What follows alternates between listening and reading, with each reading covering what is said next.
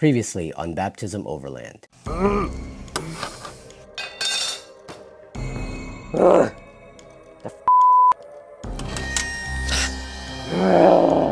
long is this gonna take? Why is it bowing out?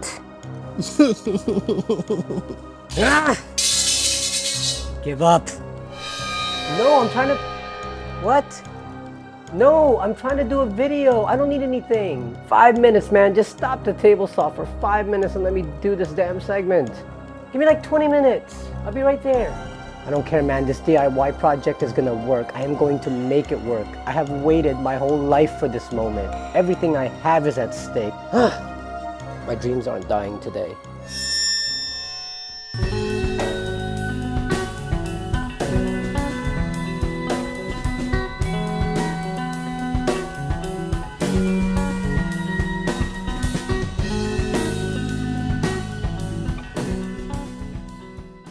Today is table day, part 2 of the roof rack underneath roof rack table storage system. God, that's a mouthful. You've already seen part 1. We are now into part 2 and finishing up this DIY project. Let's just get to it. First thing I needed to do was slide the table into the rail system to determine how much of the length I needed to trim so that the edging of the table lines up with the edge of the roof rack. I then removed about 1/8 from that line to compensate for the aluminum edging I'll be attaching later. I then ran it through the table saw to trim it down to size. I also trimmed the width slightly to also accommodate for the aluminum edging. I then temporarily put the edging on to see if it will slide in okay or if I needed to trim it down some more. Remember, we have to clear the bolt heads that are inside the rails. For the edging, I just lined it up to the table and used a T-square to determine the length. I also made sure to create 4 to 5 degree angle lines where the edging will meet at the corners. From there, I cut them all just slightly longer than the size I measured so I can trim them down to the perfect fit. I then did a test fit around the whole table until the corners met perfectly. To protect the table, I covered both surfaces with a water sealant. Then on one side, I spray painted the truck bed coating to see how the finish will turn out. More on that later. Once the table dried, I installed the aluminum edging with some screws, making sure to countersink the holes because we don't want any screw heads sticking out that might get caught in the rails. From there, it's just one more final test fit to make sure it all slides smoothly. So the table is done, looks really good. I'm actually most proud of the corners. After some cutting and some grinding and some sanding and some tweaking, I was finally able to get the corners to match up really nicely. I also had to do some trim to the table so that it slides into those rails really easily. As far as finish, I decided to just keep the polyurethane clear coat look on it. I like this feel of like bare wood. I was gonna use that Raptor truck bed coating, but when I tried it on the other side, the paint left all these, I don't know, like lint on it, and it's kind of annoying. And I don't know if it's because I sprayed it onto plywood that it just did not react the way it would when you spray paint metal with it, so it didn't come out as nice as I thought. So I'm just gonna keep this for the bottom, and then on top, we'll just keep it with that polyurethane look. Now I know what you're thinking. You're probably like, Asia, that table looks amazing. You, sir, are truly a craftsman, like once in a generation. But where's the legs? If I'm being honest, the legs is the one thing that has been a challenge for me over the last couple of weeks. You have no idea how many legs I've ordered on Amazon and returned because they just weren't working out. I had the kind that you find on those plastic tables, the ones that have that U shape that kind of fold out, but when I got those, they were too big for this thing. They also had the kind of legs that look like thin wires and they kind of fold out as well, and that didn't work out. So here's a challenge I've been thinking about when it comes to those kind of legs is that how strong are they going to be when they're folded up? Because what I don't want is to store this underneath the roof rack, and then when I'm hitting the trails and I'm hitting a bump, those legs would just come loose and kind of swing down and hit the top of my roof, and you'll just hear it knocking. And yeah. So then I found this one other product, which is right here. Let me show you what it is. This is the Centipede, made by a company called Bora. They did not send this to me. I am not sponsored by them. Bought this with my own money. And I went with them because they had a lot of really great reviews online, mainly with how compact it is and how easily it deploys. This thing opens up really fast, and I can close it back just as fast as well. Now, this is not really a camping or overlanding table. This is actually a portable workbench station, and that's sort of one of the reasons why I got it. I wanted to buy something that could serve double duty, where I can take it camping and overlanding overlanding, but when I'm home, I can use it as well whenever I'm building stuff. Now, the one that I got was made for a 2-foot by 4-foot table, but seeing it now, it is a little too big for my table. I can collapse the legs in a little bit more, which will raise the table up a little bit higher, which is not a problem. We'll see how that works out though, because this table tends to want to continue opening up. Now, there are some downsides going with this kind of setup though. Number one, this is just another thing that I do have to pack away. Now, albeit it's not going to be as large as trying to pack an entire table in my cargo area. This does fold down into a really nice compact size so that it won't take up that much room. But yes, it's just another thing that I have to remember to bring with me. Number two, you almost have to have a really flat ground to set this on. If you are overlanding in places where the ground is not always level, you might have a hard time setting this up. Now, personally, 90% of the time we've gone overlanding and camping, there's usually an area that I find that's pretty flat. So I may not have that much of a problem there, and in those times where it may not necessarily be ideal, then I just won't be deploying the table. Number three, it's not really tied down to the table at all, but this system actually has these little my finger almost got stuck. There's these holes here where you can basically create holes on the table and then kind of line up those holes, and they give you these pegs to hold this table in place. I don't know, this is what I'm going with until I find a better solution. Ideally, what I would like are 4 individual legs that I know will stay up when I have them folded inwards, and then when I pull them down, they can also infinitely telescope, kind of like the way tripods will telescope, where you just turn a knob, kind of move it however you want, then tighten it. That way, that can work on different uneven surfaces. But for now, this is what I'm going with, and regardless, I'm not getting rid of this thing. It's something I can definitely use at home. In fact, the Bora Centipede system has a ton of different accessories that you can attach to this table. So if you're doing a lot of projects at home, it'll come in really, really handy.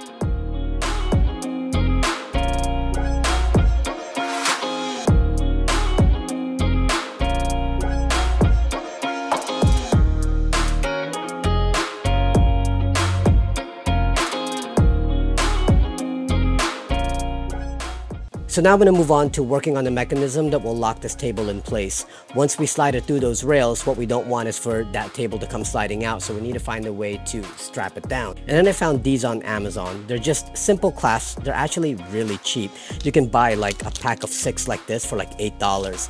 And the mechanism is really, really simple. You basically attach this to one end, and then this little hook thing will get attached to the edge of my table, and it goes in like that. And then when you want to lock it, you basically just hook it on and then lock it into place like that, and that won't go anywhere. So it's going to basically sit like this on the edge of my roof rack, with the table being right here. The good thing about these is that these buckles here, you can turn it and you can adjust the height of this thing. So whatever application you have, you can definitely make some fine adjustments to make sure that it's tight in there. The only downside is, yeah, I'm gonna have to drill into the side face of the roof rack because this needs a flat place to sit on. I can't mount it to the channel underneath the rack or the channel above the rack. It has to sit flat on the side of the rack like this. So I am gonna have to drill some holes there. I plan to use some riv nuts for that so that this will hold in place. If that still doesn't make sense, you'll see what I mean. Let's just go install it. Now this is the part that has been making me really nervous because I have to drill holes into the rack. Everything needs to be precise as you only have one chance at this. First is finding the middle point of the rack. Now inside this rack there is a ledge in the middle that you can't see. It's about 1 inch from the bottom and about 7/8 inches from the top. I made a mark so I know not to be in that area when drilling the holes. I did one hole first by starting with a small pilot hole and then enlarging that hole for a riv nut. Then I did another test fit to make sure I was lined up with the second hole and repeated the process. Then I installed the riv nuts with the riv nut tool and bolted in the clasp with a lock washer. Once the clasp was installed, I set the table in to figure out where on the table side I'll be attaching the hook, and after attaching the hook, I was done. Or so I thought. Alright, so let me just show you what's going on here and the things that I had to change. This lever doesn't stay up like I thought it would. I thought it would, once I pull it up this way, it will lock in place, but it doesn't. It's actually pretty loose. So if I don't have anything keeping this up, watch this. If this were to slide out, you see that? Now, it will clasp it like this, which is good because it won't come sliding out. But if I hit the brakes, this will slide back in, and then when it's ready to come back out again, it's just going to slide out that way. and now there's nothing holding it in place, and that's not good. That's a safety thing that I don't want on the road, where this thing will just come sliding out and hit somebody behind me or just fall on the road. So what I did was I created this little bracket here. It's just an L bracket, put a bolt in there, and then I attached it to the rail that's in here, and then all I do is I lock this in place like this, and then I'll take a washer. I'm gonna see if I can do this with one hand, and then I take a wing nut so that I won't ever have to use any tools.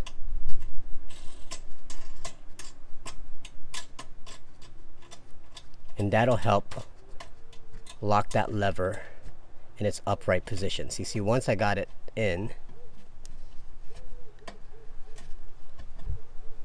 see, now this doesn't move at all. It's very, very secure. It's one more step that I have to do, but it was necessary. I'm probably going to cut this bolt down so it's not super long like this, and it doesn't look bad, but like I said, I feel like I'm overthinking this whole thing, but I'd rather have it be safe and secure like this. But that's the system I have on locking this table underneath the rack without it sliding out.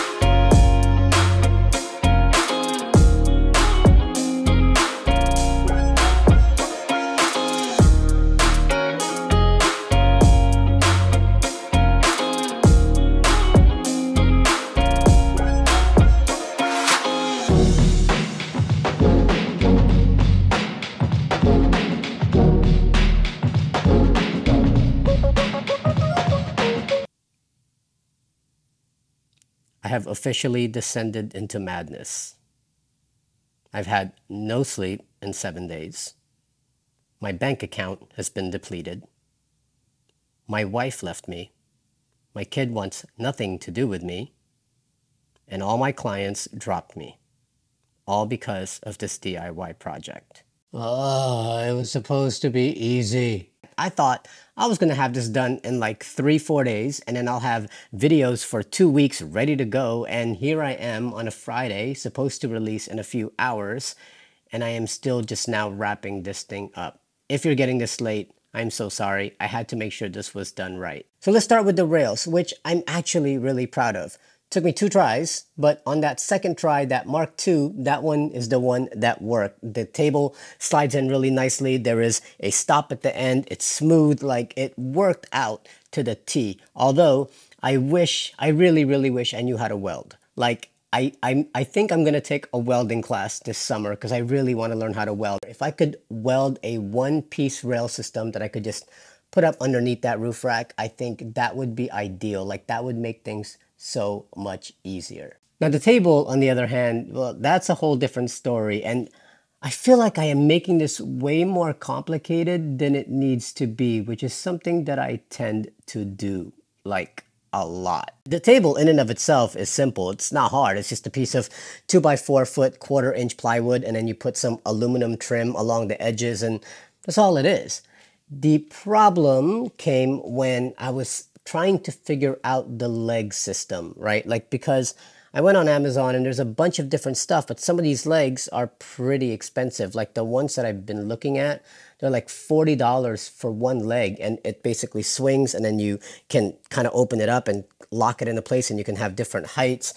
$40 for one, and so getting 4 of them would cost about $160, and then add that to everything else, then you're kind of coming close to that front runner table already, which is what I was trying to avoid to begin with. So then I went with the centipede legs that you saw earlier, and I think it's great because I can definitely use this even at home, but I'm not super sold like this is what I want to bring to camp with me. Like it's just another piece of gear that I have to bring along. It's not that bulky and it's pretty compact. It's just now I have to open that up, then put the table on, which is also fine, but then I have to put those locking mechanisms on the corners to hold the table onto those legs, and it's kind of messy looking, right? Like now those little pegs are taking up room on this table, and like I said, I don't know if that's something that I want to deal with, but I'm going to run with it for now. I will say, because I know me, I am going to be making this table again. Like I know it. Like within the next 2 weeks or so, I know I am most likely going to be rebuilding this table, and I'm probably going to try to make it better, and I'm going to try to figure out a better way to put legs on this thing, because again, that's the part that's been haunting me. Now, as far as the locking mechanism, things look better on paper than an actual execution, right? Like it works, you know, slide the lock in and you kind of pull it up, but that lever doesn't stay up and it doesn't lock into place once you pull it upwards. So every time I tried to move the table, it would just undo that clasp and the table would still kind of slide out a little bit. I'm like, that's not good. So then I had to fashion something else that will keep the lever in an upright position, and now it stays in place. I have to try to figure out if there's a better way to do this, but I've also already drilled holes into the roof rack, which I'm not gonna do again. I think this will be fine. The table doesn't move now. It's very, very secure and solid. It's just, again, it looks a little bit more complicated than it needs to be. But bottom line, I am glad that I now have a table that I can take camping and overlanding that doesn't take up any space inside my vehicle. It's something that I can put away underneath the rack, make use of that space. I just have to do some fine tweaking. So the question is, would I recommend you to do this? Well, that depends. It all depends on whether you would rather sacrifice money or sacrifice time. Like if you're wanting to sacrifice money and you have the cash like that, then I would just tell you, get the front runner table system. It's already built, it slides in, you just kind of lock it down into your roof rack. I mean, it's pretty much a done deal and you're off to the races. Only downside is you're gonna have to shell out about $700 for that. But if you would rather sacrifice the time, then you can go the DIY route, because you will save yourself a ton of money. Going this route, I spent maybe $125, if that. You are gonna have to sacrifice a lot of your time and go through a lot of headaches trying to figure it out. But if that's what you wanna do, you wanna try to see if you can innovate on this and make my system better, do it. In fact, if you do, and if you find easier solutions and I'm overthinking, drop it in the comments below, because I would love to hear from you guys. Might give me some ideas on how to improve this thing. Look, man, at the end of the day, I tell my son, failure is definitely an option. Like, fail and fail often. I know that there are areas of this where I failed and there are areas where I've succeeded. You have to fail sometimes, man. Like, and the reason why I'm showing you this video is to show you that, look, I got some ideas and I'm gonna put it out there, but it may not always hit. Like, it might have some flaws, and that hopefully inspires you to try to make it better. If you see this and you have a better way, let me know. And if you fail and you want to keep trying, do it. Fail. Keep failing, because you'll get it right at some point. I mean, like, looking back, despite all the headaches and how much aggravation this thing caused me, I did enjoy making it. I'm in the zone when I'm creating stuff, even when I'm failing. Like, I just love getting my hands in there and trying to figure stuff out and problem solve. If you're that kind of person, then yeah, I implore you, go try this out for yourself. But please make sure you hit that like button, subscribe to our channel, and also consider supporting us on Patreon so we can continue to make more content like this. And as always, don't forget to follow us on Instagram at BaptismOverland. My name is Asia Sampson, and I will see you next time.